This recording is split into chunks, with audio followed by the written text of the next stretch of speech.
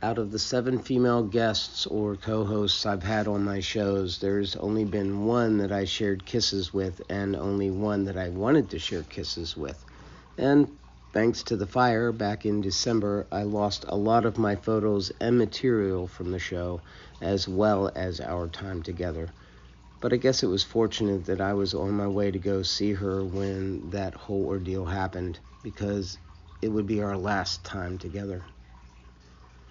So I put these clips together from some of our episodes and our time with each other as a memoriam to my friend Julia. That's coins. That's raw earth. That's metal. That's everything that represents.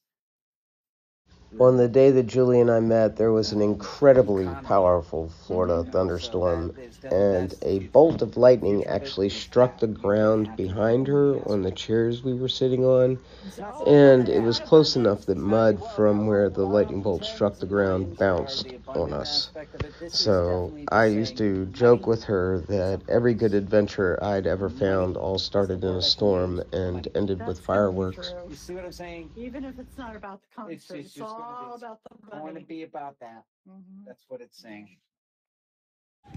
Now, if I'm going to tell the truth, I really didn't want to have a lot of shows with Julie in it because I was enjoying our time together more than I was enjoying putting together shows with her. But she really enjoyed it, and she was a magical thinker without a doubt. So there were some fun times in the recordings that we did. We did some that were just the audio track, and then we did some that were videos, and the whole thing was really cool. Some of the good things I can tell you about Julie is that she was a widow, and she definitely loved her husband, that's for sure, and I respected her for that. I also appreciated how much she adored her family, all the extensions of it, and friends and people. She was always welcoming people with open arms.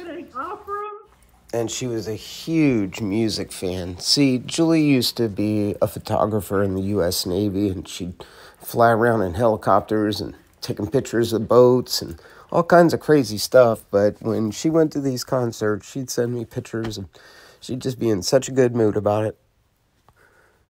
As a matter of fact, I'd bet you $1 million that she's trying to convince David Crosby and Christy McVie to hold a concert somewhere with her. Okay, so there you have it. There is my very brief and ordinary description of an extraordinary woman who lived a very extraordinary life. I will miss you, Julia.